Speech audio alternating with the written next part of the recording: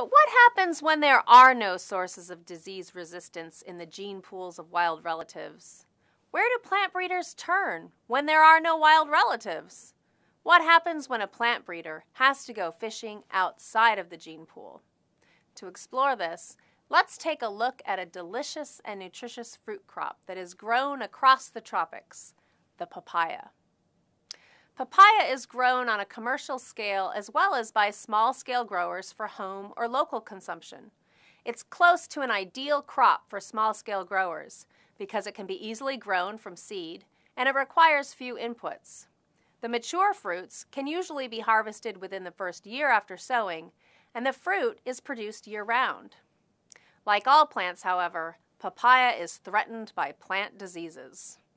Globally, the papaya's worst enemy is the papaya ring spot virus, found in every part of the world where papaya is grown. The disease causes a yellowing and distortion of the leaves, which prevents the plants from being able to adequately capture the sun's light to convert into energy.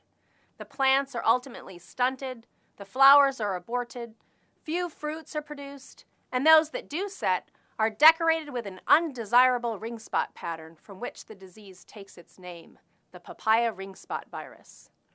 Fruits have reduced sugar content, off flavors, and are unmarketable. Trees infected with the ring spot virus soon die. The virus is spread by an aphid vector, the green peach aphid. Aphids vector many plant viruses. In fact, it's their most devastating effect on agriculture. The green peach aphid carries the ring spot virus on their stylets. Each time an aphid probes a papaya fruit, it transmits the virus particles to new fruits. Just imagine how rapidly an aphid passing through a papaya orchard can spread the virus by quickly depositing virus particles on each fruit that it probes. Chemical control is usually not effective against plant viruses, nor is it desirable for environmental reasons. A smarter solution would be to use genetics, not chemicals, to control this devastating disease. However, this poses challenges. Unlike wheat, papaya doesn't have any wild relatives. Carica papaya is a single species in the genus Carica.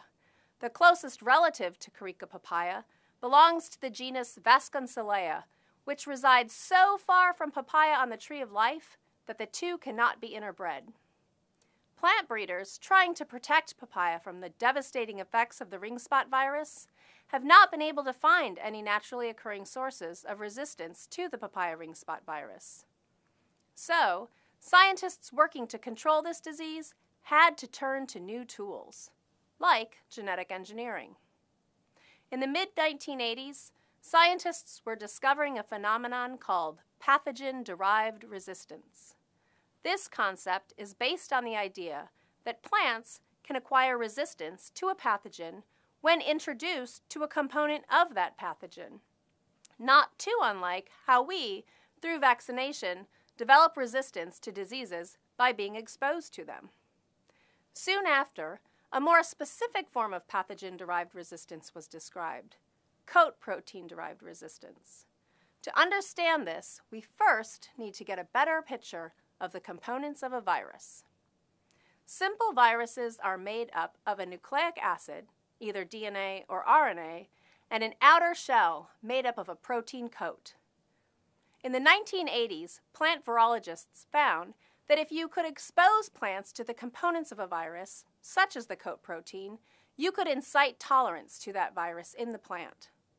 When the tools of genetic engineering came along, scientists further realized that if you could transfer the gene, or even a portion of that gene, that codes for the virus coat protein, into the genome of the plant would use its inherent viral surveillance system to shut down production of the virus in the plant body. The discovery of pathogen-derived resistance and the tools of genetic engineering offered new approaches to control plant viruses that no longer relied on the existence of genes from wild relatives and are not limited by the constraints of conventional plant breeding.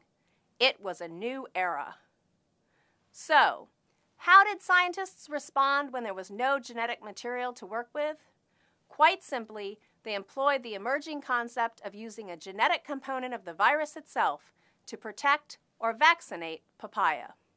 And with the tools of genetic engineering, this was made possible and relatively efficient.